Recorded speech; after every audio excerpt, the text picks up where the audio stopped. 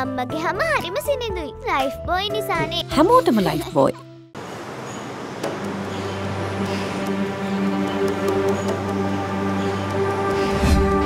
ඊට කලින් කෙනෙක් ගැන වාට කියන්න තියෙනවා. කෙනෙක් ගැන? කවුද? නෙතුෂි විජේවර්ධන. කවුද නෙතුෂිගේ? එයා තමයි මගේ පොත බුක් ෂොප් වලට දාන වැඩේට මුලින්ම ඇටැක් කරපු කෙනා. බලමු යූටර්න් එකක් ගාගන්න. යූටර්න් එකක් කිව්වේ? හෙට උදේම ඔය ප්‍රින්ට් කරලා තියෙන පොත් ටික මට ගෙනල්ලා දීපන්. වැඩේ ගොඩ දාලා දෙන්න. එතකොට ඔයාගේ ජීවිතේ හැම දෙයකදී වගේම ගඟුලල්ලවට උදව් කරා. අනිවාර්යෙන්. එතකොට ඒකද ඔයාගේ හැම පොතකම පිදුම ගඟුලල් නමින් ලියලා තියෙන්නේ? ඔව්. ඔය පොත්වල ලියලා තියෙන්නේ ඔයාගේ ජීවිතේ එකරයින් ගොඩනගපු සොඳුරු දඩබ්බරකාරයාට කියලා ගඟුලල්ගේ නම.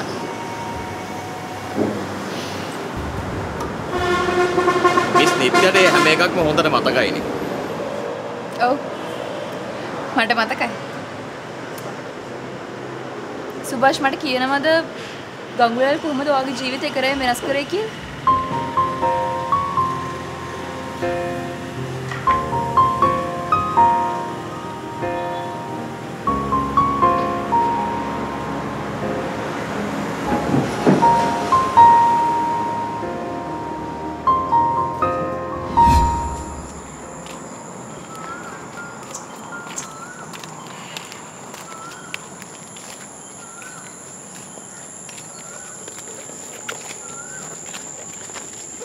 හෙලෝ ගඟුලල්. ඔව් සුභාෂ්. මොකද උනේ? ඒ ගෑණි උඹලවත් එලවල පන්න ගත්තද? මේ ගඟුලල්ව එලවන්න එකෙක් මේ තුන් සිංහලේටම නෑ සුභාෂයා. බැඩේ තක්කෙටම හරි. මොනවා? නෙතුෂි? එයා ආඩම්බරකාරී මගේ පොත ගත්තා?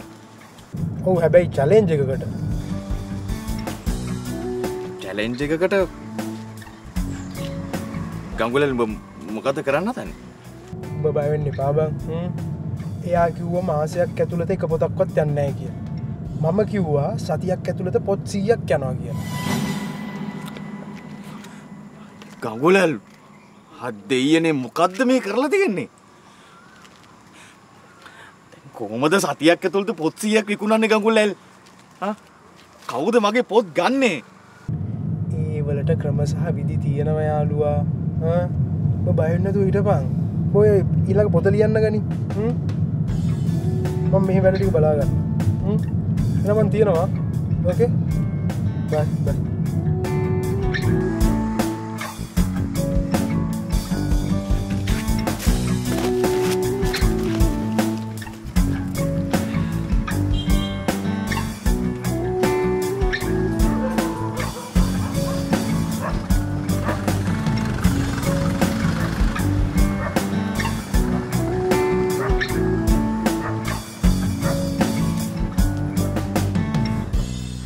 මොනවද කල්පනා කරන්නේ?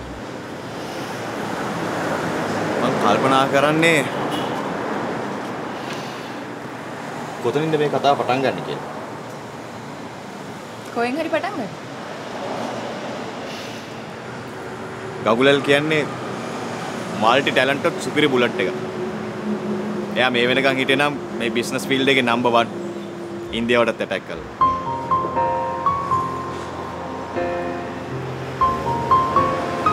එච්චර රෙකමන්ඩේෂන් එක? ගඟුලල් අත ගහපු කිසිම වැඩක් අසාර්ථකුන්නේ නැහැ. එයා මේකම හොතර කරා. එයාගේ අම්මගේ තාත්තගේ සිය තාත්තගේ බිස්නස් තුනම එකට එයා හැන්ඩල් කරා. සිය තාත්තට තිබ්බේ නිකන් වාඩිලා බලන් ඉන්න විතර. මට කියනවද කොහොමද එයා එක රැයකින් ඔයාගේ ෆීල්ඩ් එක අනිත් පැත්තට ගෙවුවේ කියලා?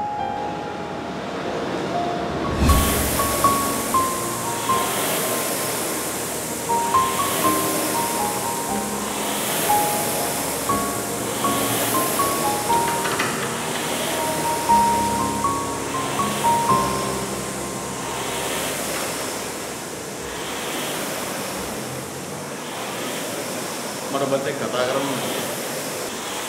කියපන්. ගොඩක් පිං බා. මම නැත්තම් අද මං කියලා මිනිහෙක් නෑ. මේ මොකද බං කඳුළු පෙරාගෙන පොඩි එකෙක් වගේ? ඒවා හදවත ඇතුලෙන් එන කඳුළු බා. මගේ අම්මා තාත්තත් මට මේ වගේ දේවල් කවදාවත් කරලා නෑ. හරි බං. මට ඕක කතා ගන්න තියෙනවා කිව්වේ. ඔබ කියන්නේ පත්තර 4ක මගේ ආටිකල් කියලා. Single page 2යි. TV interviews, Facebook, YouTube pages. මට හිතා ගන්න බැරි තරම් මගේ followers ලා වැඩුණා බා. හැමදේම ඔබ ඉන්නේ. ඔබ දින්න තැනගෙන මට සතුටුයි මිත්‍රයා. නැතුෂි TV channel එකට දුන්න ඉන්ටර්වියු එකෙන් පස්සේ ගොඩක් බුක් ෂොප් මගේ පස්සෙන් පන්න පොත් ඉල්ලුවා. මං දන්නේ ඒක උඹ කරේ කියලා. ඔබ කොහොම හරි ඒ යකඩ හදවත මුරුදු කරානේ. මේ දැන් තියන්නේ ඔය අල්ලගත්ත ගැම්මෙන්ම ඉස්සරහට යන්න. හරිද? මයික් කරනවා ගඟුල. එච්චර දුරක් තනියෙන් හිගන්නෙක් වගේ ආපු මට ඔබ මේ කරපු උදව් කවදාවත් මම අමතක කරන්නේ නැහැ. අමතක කරාට කමක් නැහැ ඔබ. හැබැයි ඒ විත්තිය මට අඟවන්න එපා. හරි?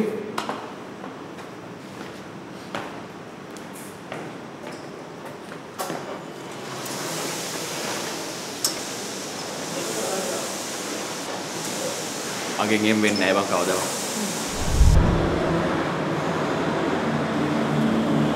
මං ඒ ගැන දන්නේ නැහැ නිත්‍ය මිස්.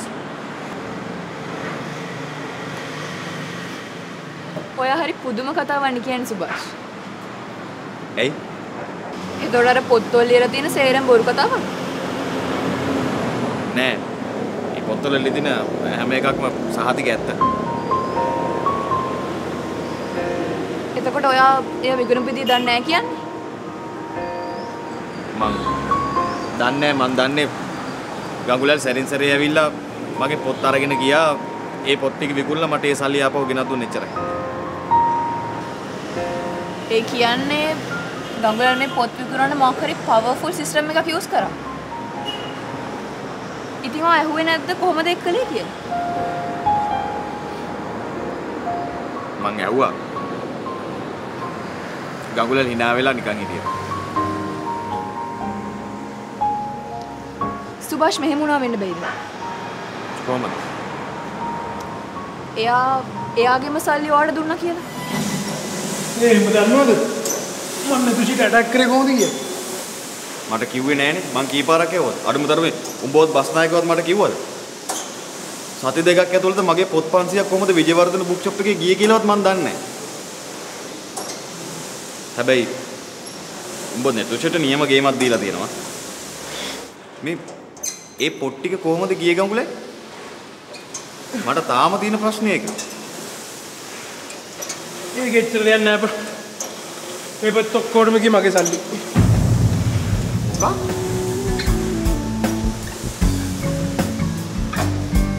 ඔව්. බස්සර කිව්වා 60 වත්තේ කෙසෙල් වත්තේ මිනිස්සු ටිකකට සල්ලි දීලා පොත් ටික ගන්න කියලා. කැමති උන්ට පොත් ගෙනියන්න කිව්වා. කියවන්න බැරි උන්ට තියලා යන්න කිව්වා.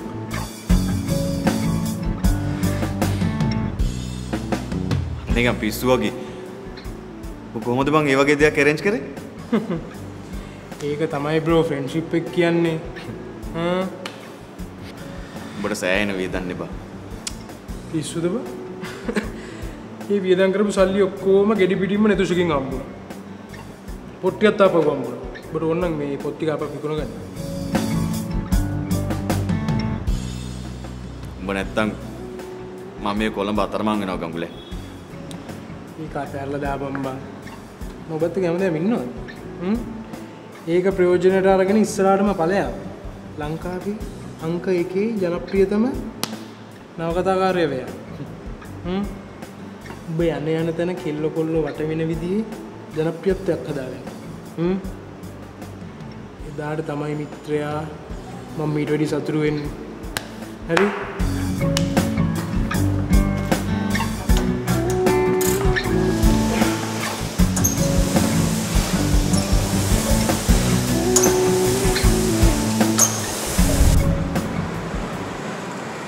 නෑ. එයා මොකක් කර සුපිරි මැච් එකක් ගැහුවා. හැබැයි මං දන්නේ. ඒ කියන්නේ එයා ඔයව තැනකට උස්සලා තිබ්බා. අනිවාර්යයෙන්. ගංගුලල් නැත්තම් මං අද මේ ෆීල්ඩ් එකේ මෙතන නෑ. ගංගුලල් වෙනුවෙන් කරන්න පුළුවන් හැමදේම මං කරනවා. ඔය ඇත්තටම හොඳ යාළුවෝ සුභාෂ්. අපි ගංගුලල්ට මොකද උනේ කියලා හොයාගමු.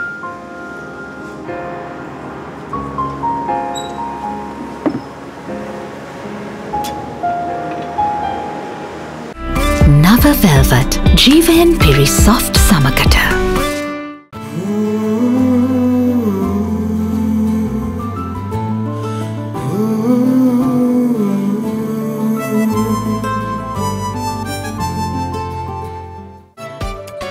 රත්ති මිල්ක් ඇන් මෝල්ට් හොඳම නුවණක්කාර එකතුව.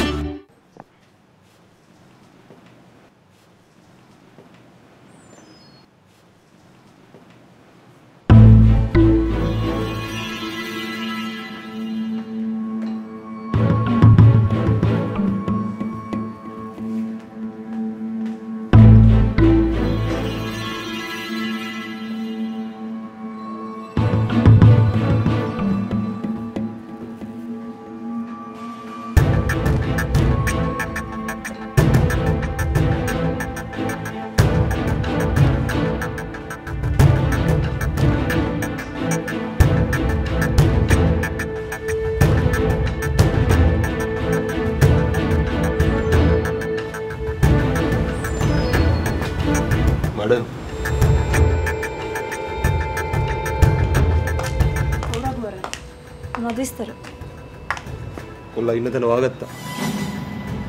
නියමයි. කොහෙද ඉන්නේ? කොල්ලා ඉන්නේ රන්තරු ගාඩන්ස් වල. රන්තරු ගාඩන්ස්? ඒක මේ කෝටිපති ඉන්න තැනක්. මේ හාල් මැස්ස මොනවද ඒ කරන්නේ? මේ හාල් මැස්සෙක් නෙමෙයි මැඩම්. මේ ලොකු මෝරෙක්. මට තේරුණා රඝු කියපු දේ. මේ වෙන කවුරුත් නෙමෙයි මැඩම් එක්ක පැටලෙලා ඉන්නේ. මේ ඩික්සන් ප්‍රතාපසිංහගේ මුණුපුරා. ගංගුලල් ප්‍රතාපසිංහ. ඒ වගේ නමක් නම් තමයි තිබ්බේ. මෙතනින් යාට මොකද වෙන්නේ මැඩම්? මිනිහා මොකෙක් වුණත් මට කමක් නැහැ. සති දෙකක් තුනක් හොස්පිටල් එකේ ඉන්න වැඩේ කරන්න ඕනේ. මැඩම් කියන්නේ මට ඒ කතාවේ අන්තිමාරිය පැහැදිලි මදි. මේ වෙද්දි මගෙත් එක්ක ඉන්න පබ්ලිෂර්ස්ලා, ඕනර්ස්ලා, බුක්ෂොප් ඕනර්ස්ලා ඔක්කොම විවේචනය කරනවා. එයාලට මොකද්ද මැඩම් එක තියෙන ප්‍රශ්නේ? ප්‍රශ්නේද? ප්‍රශ්නේ තමයි එයාලට විකුණන්න එපා කියපු පොතක් මම මගේ බුක්ෂොප් එකේ විකුණපු එක. අනිත් එක මම මීඩියා වලට කිව්වා නෙමෙයි. කියන්න සිද්ධ වුණා ඒ පොතේ කොපිස් 500ක් සති දෙකක් ඇතුළත විකිණලා කියලා. ෂිට්. මේ ඔක්කොම මිනිහා හින්දානේ. මේ මිනිහා මාව පිස්සු වටනවා රඝු.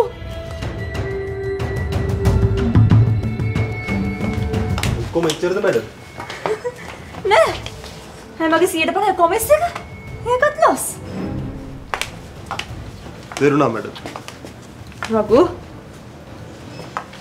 මට හෙට උදේ වෙද්දී ආරංචි වෙන්න ඕනේ ගංගුලල් ප්‍රතාපසිංහ අසාධ්‍ය තත්වයෙන් රෝහලේ කියලා. මොකද මං දැම්මම ෆ්ලවර්ස් ඕඩර් කරනවා මිනිහා හෙට බලන්න යන්න. වැඩේ වුණා කියලා හිතා ගන්න මැඩම්.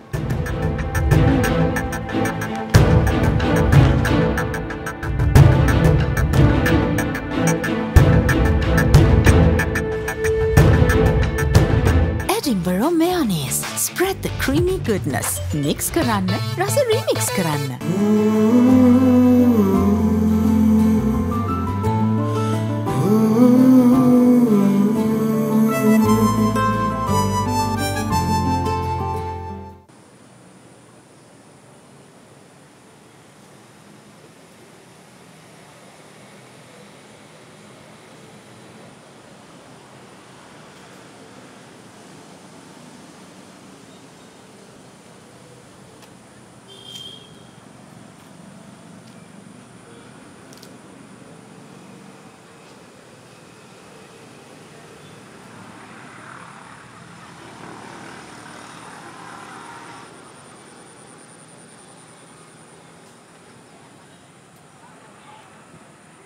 පුංචි මහත්තයා බර කල්පනාවක නෑ බස්ස මේ නිස්කලංක පරිසරය දිහා ටිකක් බලාගෙන හිටියා.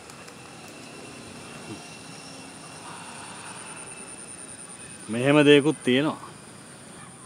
කොහමද? ඔය වයසට දැන් කවුරු හරි ඉන්න ඕනේ. එතකොට ඔය දැනෙන හැඟීම තව දෙගුණ වෙලා දැනෙන්න පටන් ගන්නවා. ඒකයි. හරි. බස්ස කියන්න බලන්න මට මැච් වෙන කෙල්ලෙක් මොන වගේ කෙල්ලෙක්ද මට මැච් වෙන්නේ? මොන වගේ කෙල්ලෙක්ද මැච් වෙන්නේ? ගොඩක් අහිංසක සීදේවිකම උතුරන කෙල්ලෙක්.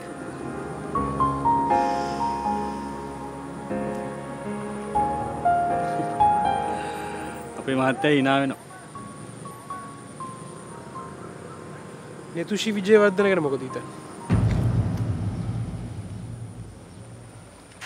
අපේ මහත්තයා විහිළු කරනවද?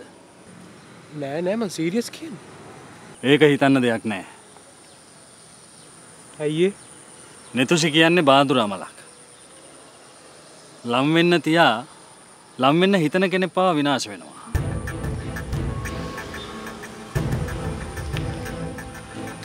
අපේ පුංචි මහත්තයාගෙන් මම මෙච්චරයි ඉල්ලන්නේ. හිතේ එක බින් අඟලකටවත් එයාව නම් ලං කරගන්න හිතන්නවත් එපා. දැන් ඒතොර බස්ස කියන්නේ මම නෙතුෂිට ලං වුණොත් මාවත් විනාශ වෙයි කියලාද? ඒක ඕනේ නැති කතාවක් අපේ මහත්තයා. අපේ මහත්තයාට 1000කින් හොයාගන්න බැරි ලස්සන ගෑනු ළමෙක් හම්බ වෙයි. අයි බස් එහෙම කියන්නේ. අපේ මහත්තයා ගෑනු ළමෙක් ළඟ ගෑනුකම තියෙන්න ඕනේ. පිරිමියෙක් වගේ හැසිරෙන කෙල්ලෙක්ගෙන් අපේ හිතේ තියෙන දේවල් අපිට ලබා ගන්න බැරි වෙනවා. ඒක තමයි ඇත්ත කතාව.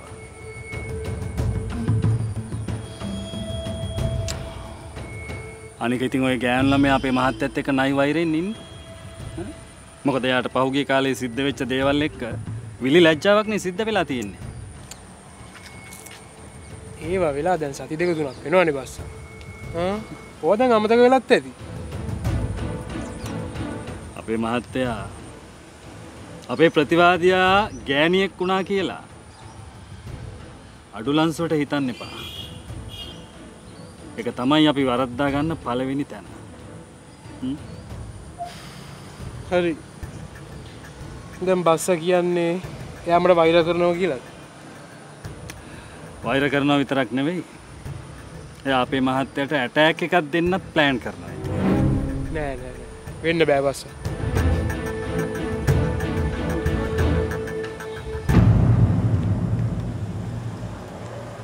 ඔය ඉතින් කියලා කට ගන්න හම්බ වුන්නේ නෑනේ.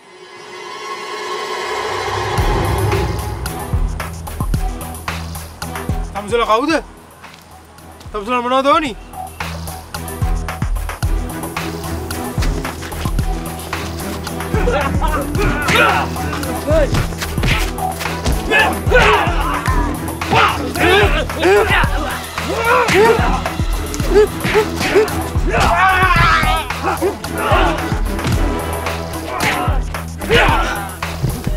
රෝසා කහට හොඳම කහට අඩුම මිලට. අද්විතීය 200 Mbps ස්පීඩ් එකකින් දේශීය ෆයිබර් බලවේගය ඔබත් අදම අත්විඳින්න. කඟුලල්ල බලන්න නම් දැන් ඉතින් ප්‍රසන්නට යන්න වෙන්නේ ඇක්සිඩන්ට් වෝඩ් එකට තමයි. මොනවද පුංචි මහත්තයාට කිසිම දෙයක් සිද්ධ වෙන්න බෑ. රත්නායක ඔබ දන්නවා මගේ පනත් හරි මගේ හුරතල් පොඩි එකාගේ පනත් හරි කියලා මට.